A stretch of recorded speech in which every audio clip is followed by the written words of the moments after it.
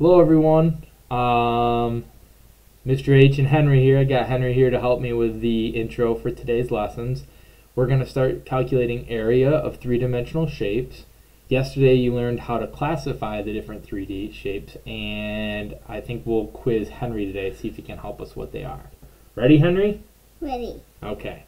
What is this shape? What's that called? Cylinder. Very good, a cylinder. Do you know what this one is called? A cube. A cube, very good. You could also call that one of these. You know what this one is called? Rectangle. Rectangular Prism. prism, very good. And this would also be a rectangular prism. It's a cube's a special one. And what's this one also? A rectangle. Rectangular Prism. prism. Do you remember this one? What's this one called?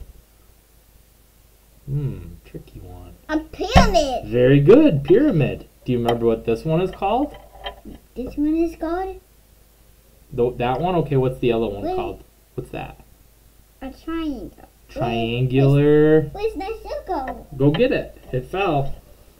Here it goes. What's that one called? The circle one. It's a sphere. A sphere. Very good. And this was the last one. Do you remember what this one's called? A cone. A cone. You got them all. Good job, Henry. Like that. Yeah. So that's a quick recap of all the different shapes. Today we're going to focus on surface area of prisms. So we'll be doing rectangular prisms and, like Henry has, a triangular prism. So I'll have that video posted in a little bit. Thanks, Henry. Thank you for your help. Can you tell him bye? Bye. Bye. All right. The lesson video will be up soon. Bye.